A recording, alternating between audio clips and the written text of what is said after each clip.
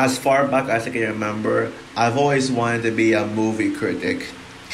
Hey guys, this is Frozen Things Studios here, and welcome back to another movie review. And today, I'm going to be doing a review on GoodFellas. So, GoodFellas came out in the year 1990 and is directed by Martin Scorsese, and it stars Ray Liotta, Robert De Niro, Joe Pesci, Lorraine Bracco, Paul Sorvino, Frank Ciervo, etc. And so basically, the plot for this movie, it tells a story, the true story of Henry Hill, who is a small-time gangster. He joins a small group of gangsters with Jimmy Conway and Tommy DeVito, who are full-time gangsters participating in a robbery. Henry Hill participating in this robbery, and so once he joins them, Henry Hill, who was once on the top of his game, has his life go downhill as time goes on. He continues to be a part of the gangster, and suddenly become a full time gangster where he actually gets arrested at some point, and he's become a drug addict, and he has a troubled life with his a troubled relationship with his wife Karen, and now the trio must do anything they can to stay alive and just pretty much survive. So yeah, so Goodfellas is a movie that is most definitely the most beloved Martin Scorsese movie, as everyone, and I mean everyone, says that this is the best Martin Scorsese movie ever, and one of the best movies of all time in general.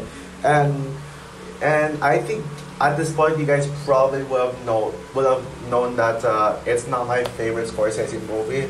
I actually could have reviewed Goodfellas first, so it can keep there could have been a little bit of suspense.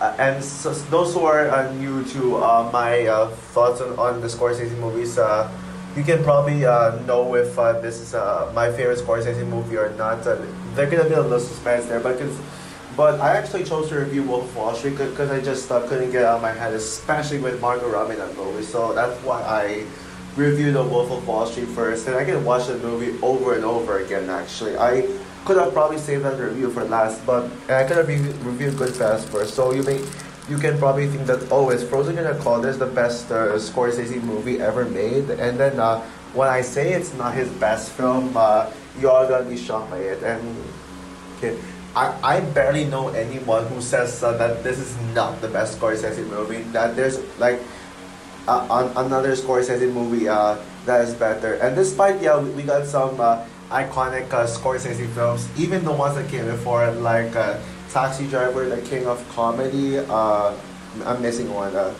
Taxi Driver, the king of comedy. Yeah, I'm actually missing one. Oh yeah. Also, yeah, I forgot. Oh yeah, Raging Bull. That's the movie I was looking for. Raging Bull. Yeah. Despite we have those movies, yeah.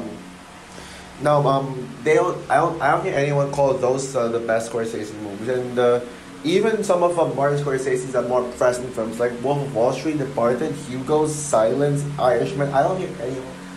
I hear anyone. Although I know a tad few people who would say Wolf of Wall Street and Departed, like 2% of the people, but like 98. But among like them versus 98, most of them would say it's Goodfellas. But yeah, and yeah, so if you've seen my reviews on Wolf of Wall Street, Hugo, and Departed, you probably know by now that I don't think that I'm not on the same boat with everyone else as considering Goodfellas as Martin Scorsese's best film. But does it deserve the praise? That is the question. I mean, as long as this movie is a masterpiece, as long as I find this movie to be a masterpiece, then it's kind of a good thing. and I can most confidently say that Goodfellas is a masterpiece, just as good as everyone else says it is. In fact, I don't know what is there to say that hasn't been said yet. Everyone has already given their points. Everyone has dived deep into this movie, and yeah, what else? And so I think I don't really have a lot to say about this movie. So I'm not gonna keep giving this disclaimer that oh, this is gonna be one of my shorter reviews, because maybe it could surprisingly become longer than expected. But yeah, let's just get over with it. So everyone knows that Martin Scorsese's signature genre is gangster. Yeah, most of Martin Scorsese's movies are gangsters and criminals. Most of his movies are about criminals. Even if they're not gangsters, like films like Wolf of Wall Street. It's about a criminal. Despite that criminal, the movies is about he's not really a gangster. Despite he does things for money, just in a different way. So yeah, you can tell that Martin Scorsese really loves to tell these stories about characters who want money, whether they be a gangster or they pretty much just be greedy, like Jordan Belfort. Jordan Belfort, and yeah, but yeah, the Goodfellas is often regarded as Martin Scorsese's signature gangster film, and some even goes for as calling this the best gangster film in general. Now, personally, I would say that The Departed would be my favorite gangster film, but Goodfellas is definitely right there. In fact, I actually now prefer this movie over The Godfather now. The Godfather movies. Yeah, I'm going that far. Yeah, Godfather was a film that was once in my top 100 favorite movies of all time, but honestly, it's not in my top 100. That's kind of another hot take that I can name like 200 movies that are almost nearly 200 movies that are better than Godfather. Yeah, but I still love The Godfather for what it is. It's just not one of the greatest movies of all time. It's not even a movie I'd ever go back to. Like, if I were to make a top 10 movies that top 10 best movies that I would only watch once, Godfather would certainly be on it. It's a movie that everyone should watch once in their lifetime, and probably just not watch it again. But when it comes to Goodfellas, yes, this is most certainly a movie that everyone should watch once in their lifetime, and although Godfather is not really much of an entertaining movie, Goodfellas is actually very entertaining, and probably the entertainment value is what makes this stand out from Godfather in my opinion. Yeah, yes, it is true that every single human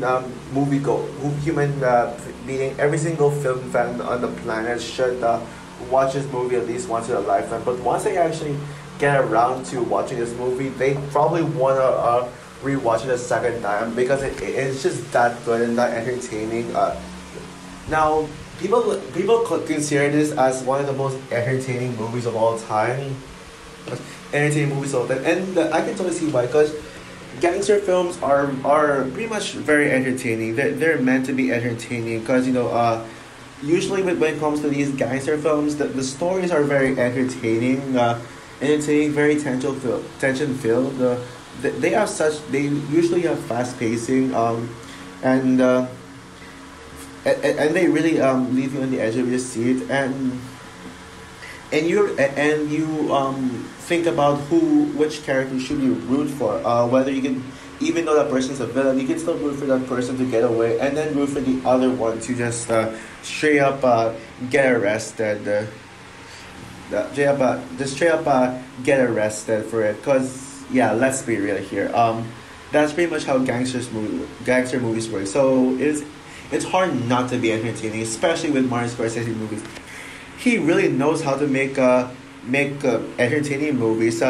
Even with some of his slow burn films, like for example Silence, which I consider to be one of his the slowest films he has ever done, and I love that movie. Silence. I mean, it does find a way to not make me bored with it, despite it's a slow burn movie. It's very, and maybe Martin Scorsese is the most slow movie he's ever done. I think. Yeah, I think it is his most slow burn film yet. But I still adore Silence. Either way, yeah, the movie is just beautiful, and yeah. So it's really hard for a Scorsese movie to not be entertaining, unless if it's Last Temptation of Christ, because that movie doesn't just bores me. Just it's just painful and torturous to watch. Although not in a like horrendous way or anything, I don't think that Last Temptation of Christ is a straight up bad movie. I don't think Goodfellas is nearly as entertaining as everyone else says it is. I don't think this is one of the most entertaining movies ever. Maybe that's because I'm more of a Marvel movie geek. I would agree with most people that old movies are more well made, and you're supposed to appreciate the classics because they put a lot more effort, and they're much more original at the time. They don't put out too many sequels, and especially too many remakes as well. But when it comes to when it comes to this one in particular, yeah, I forgot what I was gonna say, but yeah, anyways, moving on. Okay, what else? Oh yeah, now I remember. Yeah, I get entertained with this one. Goodfellas, I wouldn't. It's not really. Oh, now I remember. Sorry, I got lost for a bit, but yeah, Goodfellas isn't really a film that I would just put on.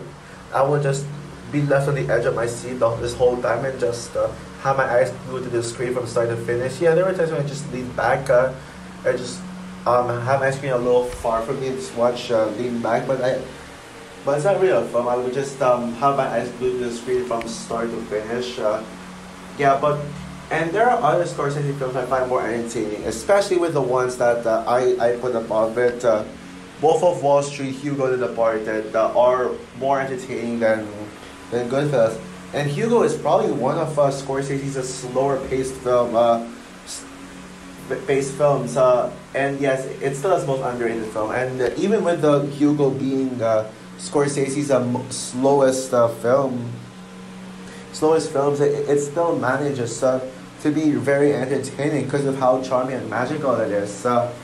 So that's maybe I'm actually a recency bias kind of person, believe it or not. Oh yeah, I still have yet to talk about the performances. By the way, yeah, the performances is the lead actor in this movie, Ray Liotta, has sadly passed away. So rest in peace to Ray Liotta. He's definitely one of the standouts of this movie. Perfectly portrayed Henry Hill. Robert De Niro, yeah, he's probably my favorite cast. I don't know if I would go as far as calling him the standout. I know the poster promotes Robert De Niro to be like the main character, and he's not as much in the film as the poster shows. I actually kind of like that way of misleading marketing. That's actually kind of clever to have a side character actually being in the front and center. Obviously, they put Robert De Niro because, I mean, Robert De Niro is like Martin Scorsese's signature actor. Like I'm sure you know these actor and director relationships where they always like work together in most of the director's filmography. Like, for example, Michael Caine and Cillian Murphy with Christopher Nolan, yeah, particularly Michael Caine, and then with Martin Scorsese, it's Robert De Niro, and for good reasons. I love Robert De Niro, although his performance in Joker will always be my favorite Robert De Niro performance in my personal opinion.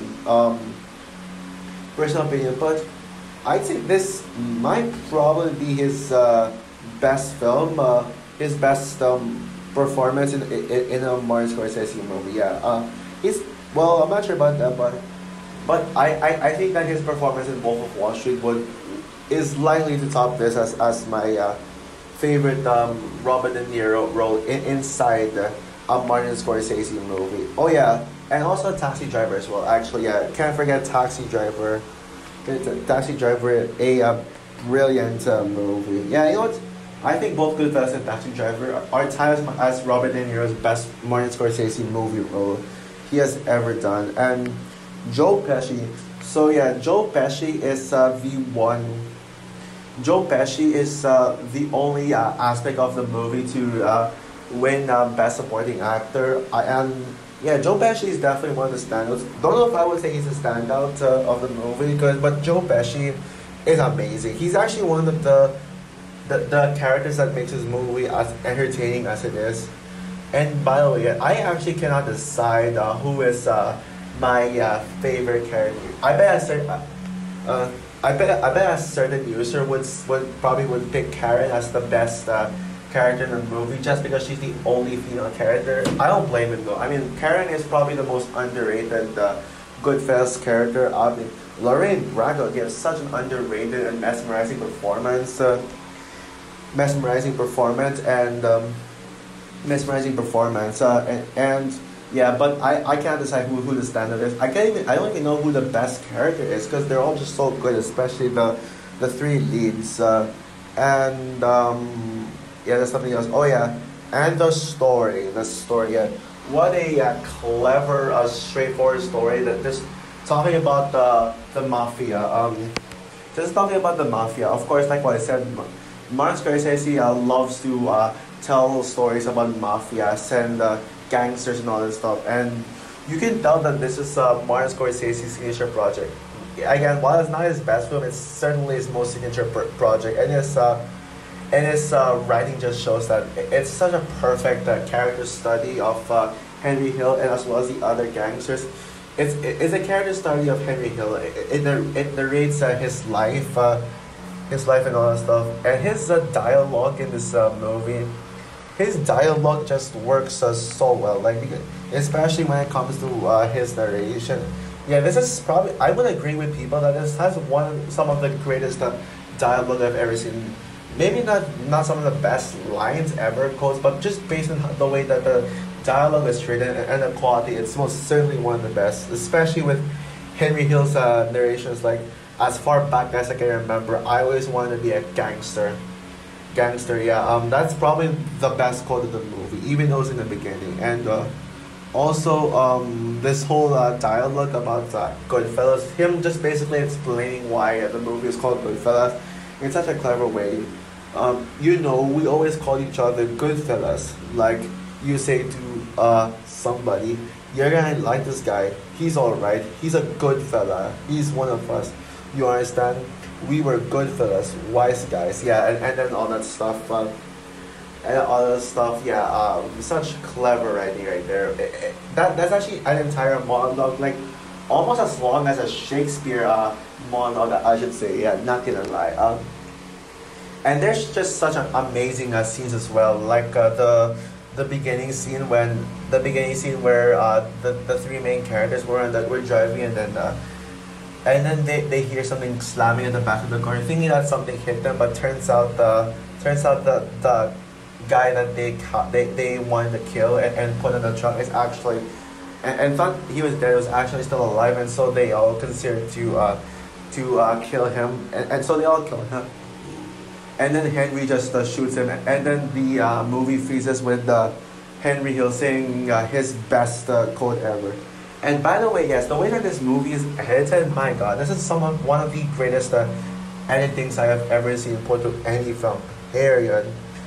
And also this movie uses a lot of classic IP songs from some of the biggest classic songs back in the old days, and I love classic songs, so I think that this movie uses the popular song, the popular IP song just really well.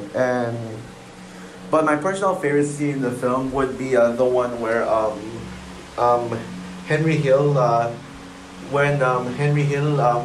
loses his drugs, and he asks Karen, "Hey Karen, where's my drugs?" And then Karen say, "I flushed it because I didn't want anyone else to see it." And then we see this huge fight between Henry and Karen, as they both get into a banter because now he has lost his money thanks to the drugs being flushed down. Yeah, what an intense and heart-pounding moment right there. So overall, Goodfellas is nothing short of a masterpiece. While it is a tad bit overrated, it's just because of the fact that everyone says that it's the best Martin Scorsese movie. And to me, it's no Wolf of Wall Street, most certainly, but this movie does deserve all the praise it gets. And I would personally say that this is tied with Home Alone as the best movie of 1998. So yeah, with that said, I'm gonna give Goodfellas 5 stars out of 5. A perfect movie. This is one of those movies that I do not see anyone, and I mean anyone, that dislike it. So that's all for my review of Goodfellas. What are your thoughts on this movie? Do you agree with everyone else that this is you consider that as the best Scorsese movie, or do you agree with me that there are better Scorsese movies than this? Comment down below, like, subscribe, hit the notification bell, and stay tuned for my review on Killers of the Flower Moon. I am gonna see it in theaters on Friday. So yeah, bye guys.